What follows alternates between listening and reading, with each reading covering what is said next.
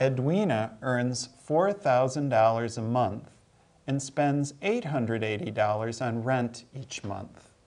Celeste earns $3,000 a month and spends $720 on rent each month.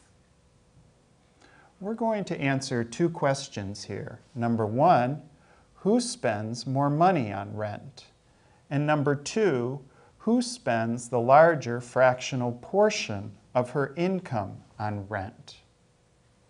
The first question is easy to answer because we have the numbers right in front of us. We know that Edwina spends $880 on rent and Celeste spends $720 on rent. So who spends more money on rent? That's Edwina.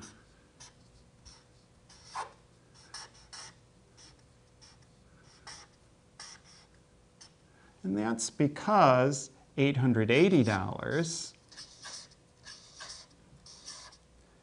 is more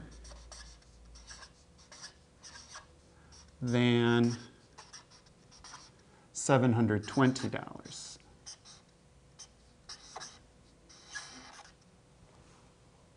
The second question, who spends the larger fractional portion of her income on rent, is quite a bit more complicated. That's not so obvious and not so easy to answer. We're going to have to set up fractions here and reduce them and compare them in order to decide who spends the larger fractional portion on rent. So let's go ahead and calculate the fraction of Edwina's income that she spends on rent.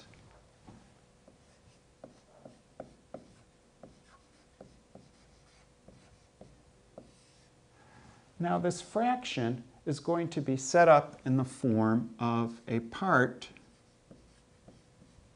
over a whole quantity. The part is the amount of money that she spends on rent, because that's part of her monthly income. The whole quantity is that monthly income. So our fraction takes the following form.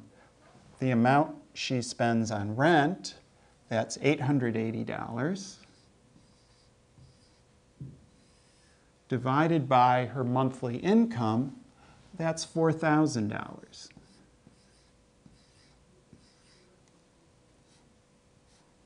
And now we'd like to reduce this fraction to lowest terms, 880 over 4,000. We can start by canceling a 0 above and below. Or if you'd like, I could write that 880 as 88 times 10 over 400 times 10. And then the 10s cancel. One 10 cancels above with a 10 below. That's the same as just crossing out a 0 in the ones place above and below in our original fraction. Now let's continue to reduce further. 88, I know I can break that down as 8 times 11. 400, I can break that down as 40 times 10. And now there are many ways I can proceed from here to continue reducing, but I notice that 8 goes into 40. Because 8 goes into 40, I could write that 40 as 5 times 8. So I'm just going to leave my 8 up above as is. I'll leave that as 8 times 11 in the numerator. Down below, I'll break down the 40 into 5 times 8. And I'll just leave the times 10 for now. I can now cancel in 8 above and below. Now this is not the only way to proceed, but it's one way we could proceed with our reducing of the fraction. Notice that now I only have a factor of 11 up above in the numerator. 11 is prime. It can't be broken down further. I'm not going to be able to get a factor of 11 from the 5 or the 10 below, so I know that I've canceled all possible factors above and below.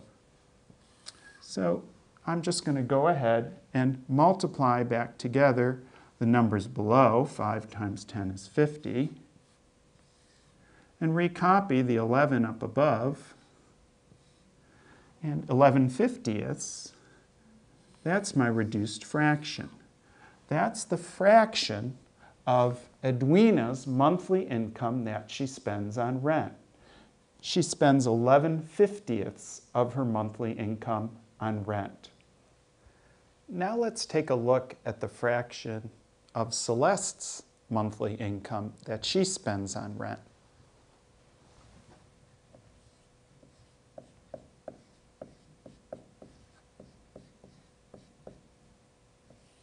The fraction that we're going to set up here again takes the form of a part over a whole quantity. The part that we're looking at here is the amount of money that Celeste spends on rent, because that's part of her monthly income. The whole that goes below is her monthly income.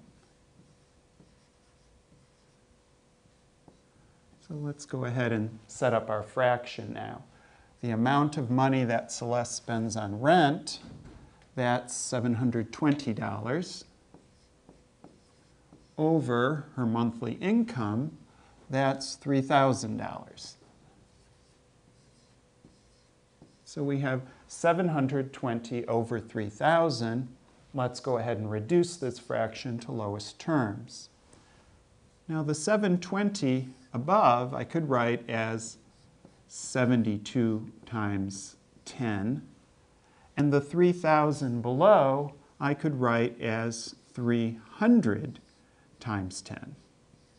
Then I can cancel a 10 above and below. Now there's also a shortcut way to do this where we just cross out the zeros on the right, above and below. That amounts to the same thing, and it's okay to use that shortcut if you'd like. Now let's continue to break down these numbers above and below. 72 above, that I know is 9 times 8. 300 below, I can write as 30 times 10. Now, I don't have a number to cancel at this step, but I'm making progress. If I keep breaking down the factors that I see above and below, I might be able to find more numbers to cancel. So let's continue. Up above, 9, I can write as 3 times 3. Times 8 is 4 times 2. Down below, I have 30. 3 times 10 is one way to write that. Times 10, I'll break that down as 2 times 5. Now I do see that I have a 3 above and below, and I also have a 2 above and below that I can cancel at this stage. And there may be more canceling that I can do. 4 is not prime, I can break it down further. The 10 below is also not prime, I can break that down. Let's keep breaking these numbers down above and below.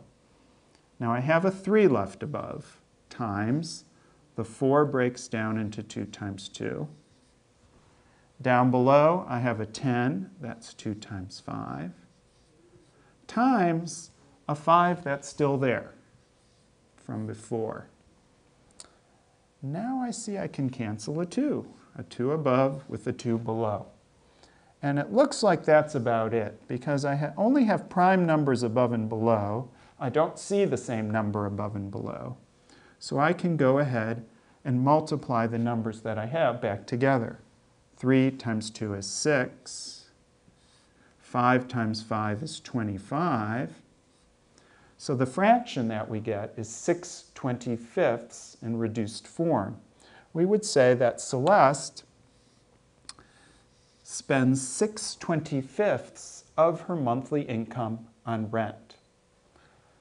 Now let's compare the fraction we got for Edwina with the fraction we just got here for Celeste.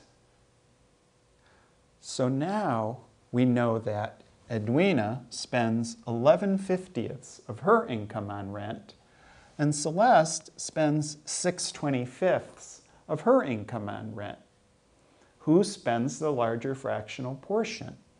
We need to figure out which one of these two fractions is larger. And because their denominators are different, because the numbers below are different, it's not that easy to tell. Now let's compare them. We got Edwina's fraction, 11/50ths, and we have Celeste's fraction, which is 6/25ths. In order to tell which is larger, I would want to write both these fractions with the same common denominator.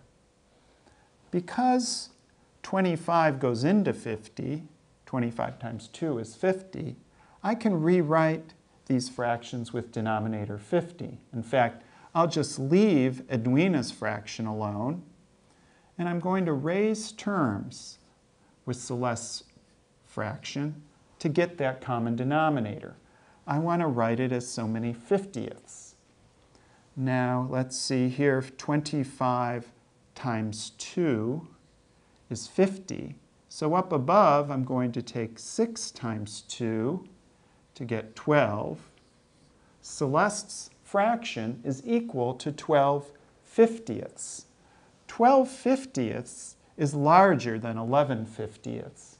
When two fractions have the same denominator, the same number below, we can tell which is larger just by looking at the numerators, the numbers up above. So 12/50ths is larger. And finally, we know that Celeste spends the larger fractional portion of her income on rent.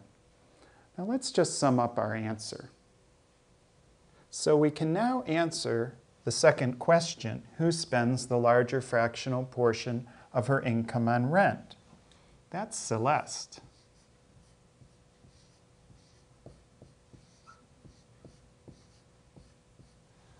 Her fraction was 6/25ths, which we saw was equal to 12/50ths, which is more